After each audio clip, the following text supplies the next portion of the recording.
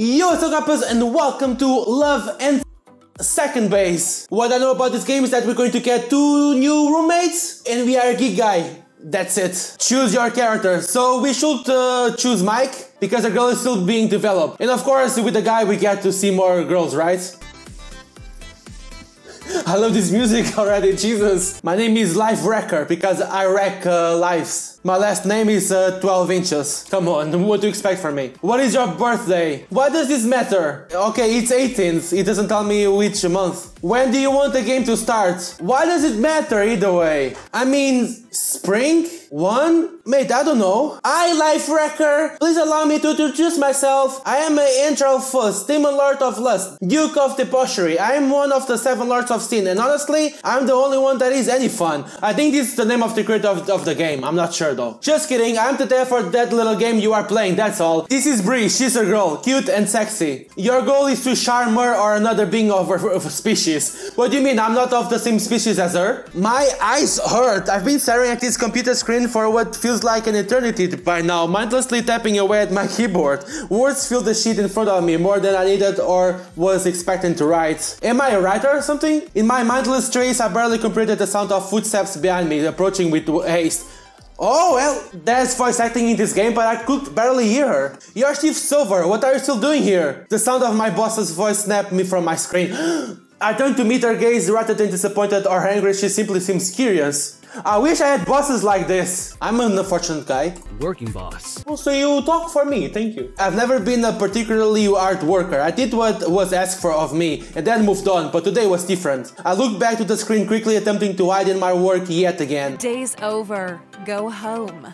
I'm not having some workers' union on my ass for unpaid overtime. You don't want to pay me more, why? Are you poor? I groan. Aleta's always been a good boss, fair and understanding. She runs the place with an iron fist, but doesn't mistreat her employees. I get the impression she genuinely cares for us. Whatever you say, boss. Oh, there's a Pikachu at the door. That's cool. With an exaggerated rolling of her eyes, Aleta turned and began back towards her office. I spent a moment admiring her behind as she does so, tightly wrapped in her dress. She's your boss, chill. Reluctantly, I hit save and closed down my computer. I gazed into the empty black void of the screen for a few moments before sliding from my desk, grabbing my jacket and beginning towards the door. Wait. Whoa, don't grab those like that. You scared me. Maybe they're heavy, who knows. I'm stopped in my tracks by my co-worker, Audrey, sleeping in front of me, clasping onto my shirt with a pleading look in her eyes. Audrey's nice, but she's trouble. She's always getting into all sorts of mess and expects me to help her clean it up. I don't know why Aleta doesn't fire her already, to be honest. She clearly doesn't find Audrey's uselessness endearing. Although Audrey has been working more nights lately, maybe she's doing other types of work, if you know what I mean. Probably not. Maybe Aleta is trying to punish her in some way. Whatever, it isn't any of my business. Sorry, Audrey. I have to go. Yeah, bye. Come on. I'll make it worth your time. I'm sorry. That was another thing about Audrey. She had a nasty habit of flirting excessively with any male co-worker. From what I know, she's never landed. Oh, that's a surprise. In my world, I think that maybe someone will grab her. Bye, Audrey.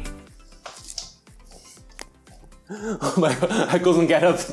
Okay. I quickly pried the woman from my arm, hurrying to the exit post haste before they could stop me. I'll never forget this. Okay, I understand why, because of her personality, right? I trudged out onto the street, the bitter cold hitting me like a brick wall as I paused to get my bearings. I'm lucky my house is nearby to work. It means I can walk to and from in no time at all. Today though, that feels like more of a curse than a blessing.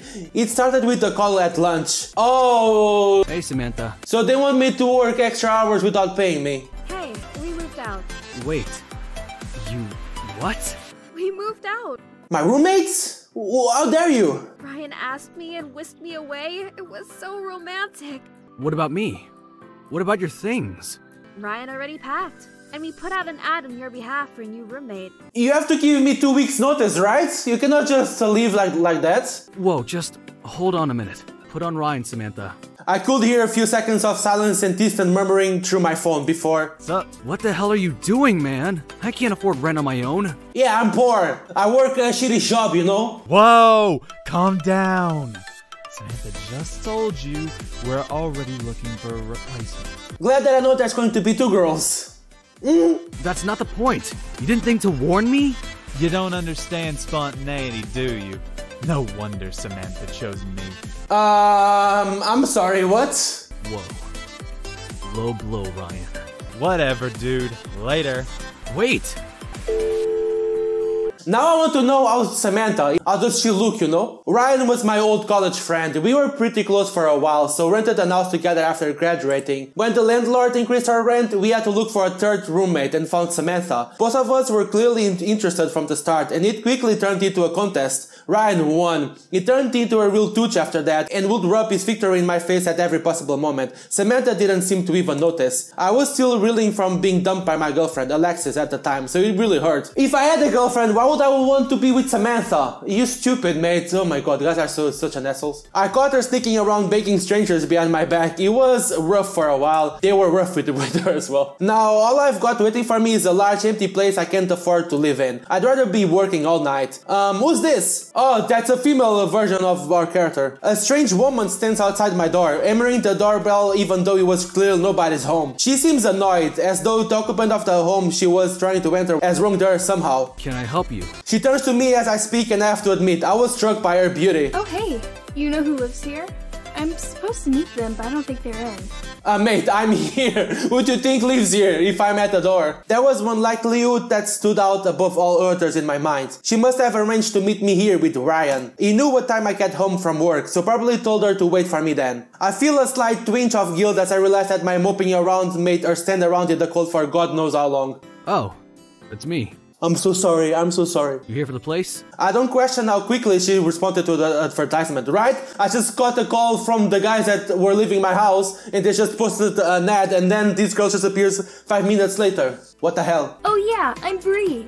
I take it you're my potential roommate? Yeah, sure, why not? She doesn't seem all that mad for making her wait at least and quickly took my outstretched hand to give a quick shake.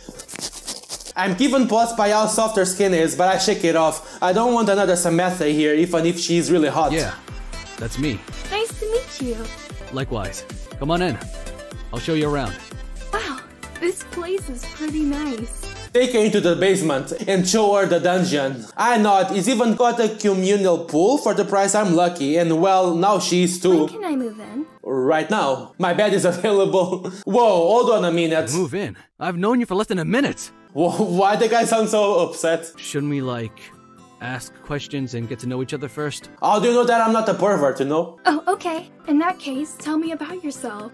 Well, that's kind of vague. I'm a guy. I was born one day, and I'm here. Then, do you like sports? No. Martial arts, golf, discreet cooking, dancing, shooting, no I don't. I mean, I like martial arts. I do martial arts. I don't do them, but I wouldn't say no. Oh, cool. You have to show me some moves sometime. Yeah, look at my moves. My martial arts. So, I'll go get my things. Wait, did you bring your things already? Hold on a minute. That was one question. I don't trust this girl. No. She wants to be in my house way too quickly. And now we know each other better. Great. Which room is mine? But I don't have a choice, learning to call through the door before answering. And that's the other girl, right?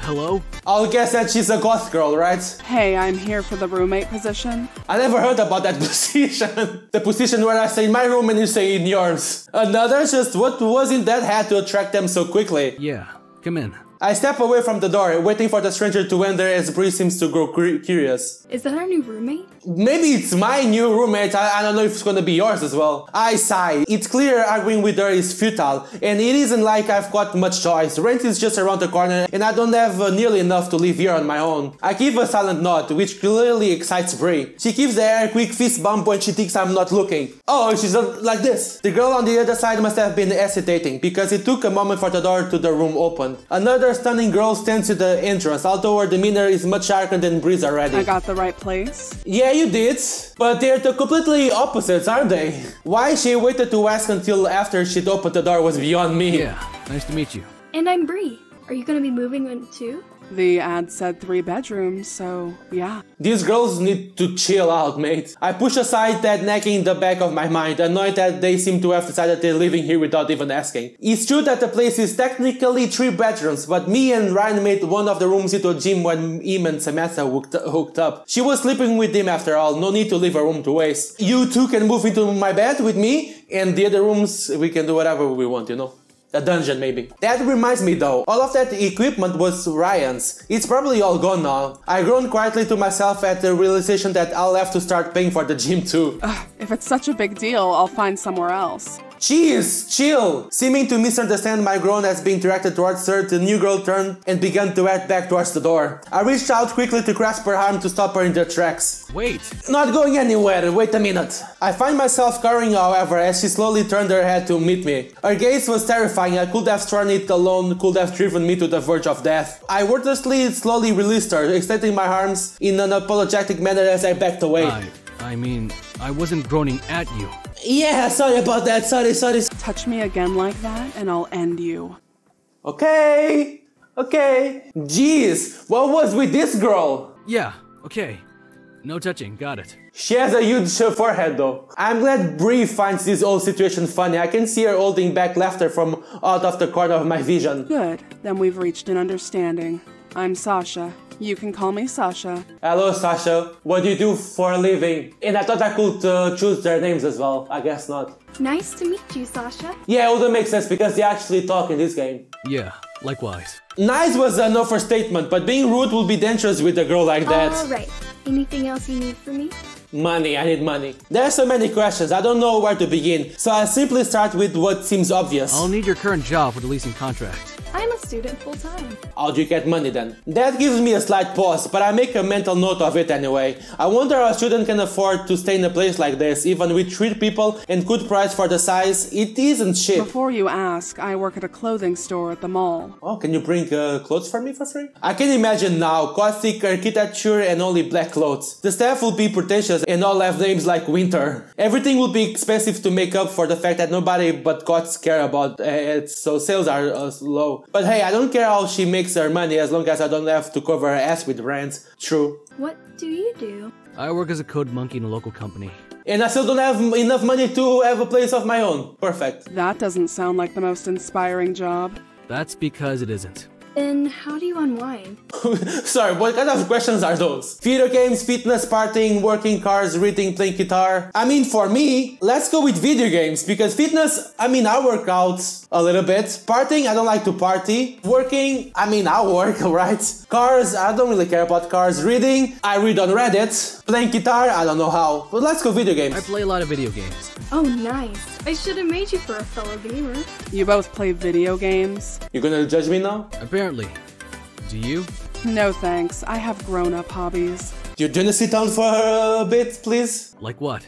I drink. Oh, is that a grown-up hobby? A lot. That's your hobby? Well, I also listen to heavy metal on full blast, but I guess I'll have to drop that one. Well, I'll give you 10 minutes per day to make your ears bleed. Thank God I didn't need noise complaints on top of everything else. A short, awkward lull in conversation followed before I decided to break it into an obvious question. You said you're a student, right, Bree? What do you study? Oh, I'm studying to be a doctor. We can play doctors. Really? A friend of mine just graduated medical school. Wait, maybe telling your dad was a bad idea. I don't want Ryan stealing away another hot roommate. Oh wow, tell him I said congrats. It's tough. But he has a girlfriend, right? Why would he do that? I mean, guys are assholes, true. Fortunately for me, Bree doesn't seem all that interested in meeting him, letting the conversation move on without another hiccup. Nobody's perfect, so can you tell us something bad or shameful about you?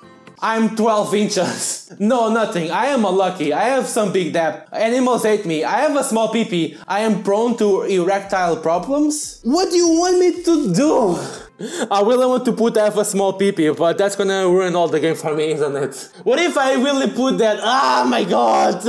I want to put that option now. Let's do it. Well, I have a small pee-pee actually. So, do anything of note, or is corporate lackey all there is to you? Oh no, that's a part of me now. That hit deeper than Sasha realized, but I did a good job covering up with a fake confident demeanor. I won a marathon, I'm a people person. I won a eating contest, I am pretty lucky. I was a pass in my class, I don't sleep, I have a very high libido. I'm going to say that I'm pretty lucky. I won the lottery once.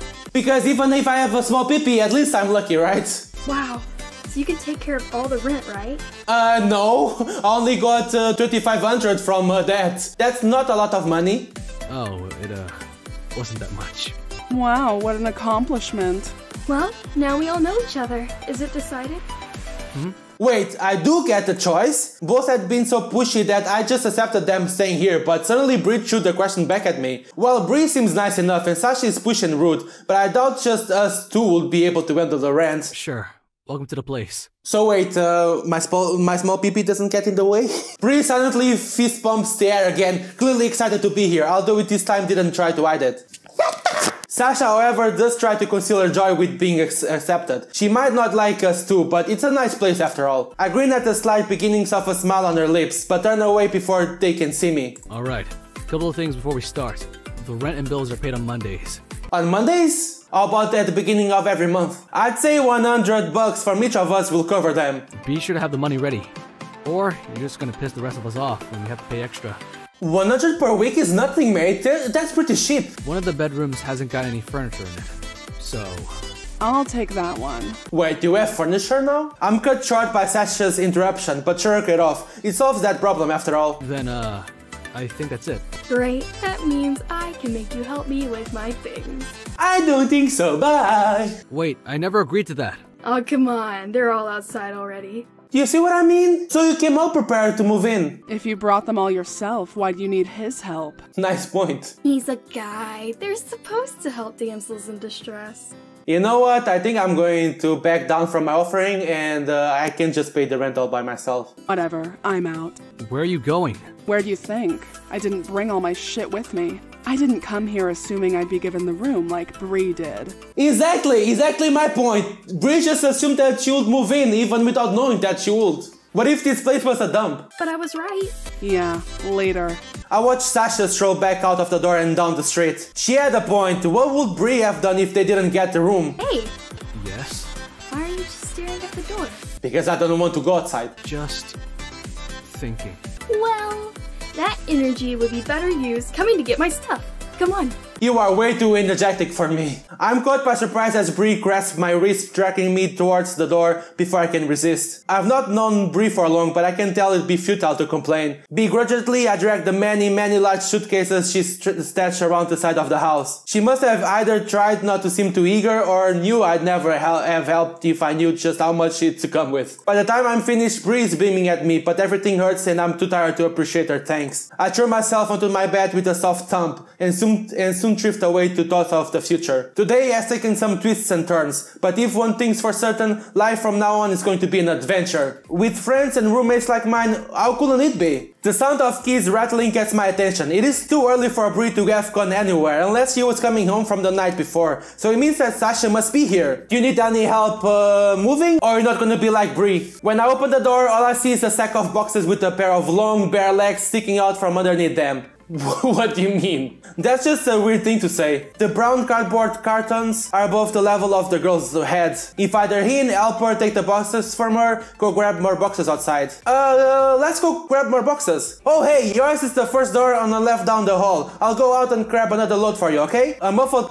comes from behind the boxes and I step out the side so she has plenty of room to navigate. Heading out the door, I go up to her car, a small black two-door. It has bumper stickers for a metal and goth band plastered all over the back of it. And a pair of little black rubber bats hangs from the rear view mirror where some people would hang fuzzy dice. I grab a load of her stuff from the back seat and head back into the house, taking them into the room and setting them down. When I turn to head back out, she's standing in the hallway and I go to say hello. Hey, welcome to the house, Sasha? I'm fairly sure that's the right name. I've only met her once briefly. I stick out my hand and she gives a shake with a firm and confident grip, and I notice her nails are painted black. Actually, they're not. She smirks, which actually looks pretty on her face, and pushes long inky hair black. I must be, since it'd be pretty funky if some other random girl just wandered in here with a stack of boxes. She responds with a touch of surprisingly appealing sass. Be awkward? Why can I only be awkward? Guess you will be, huh? I shuffle my feet a little and glance down with a small smile. Want me to go get some more of your stuff, Sasha? Together we manage to haul most of her stuff into her bedroom, where Sasha can start it from there. She says she's going to come by with a haul later today with her furniture. I've got to go now. I'll see you when I get home. Welcome to the house, Sasha.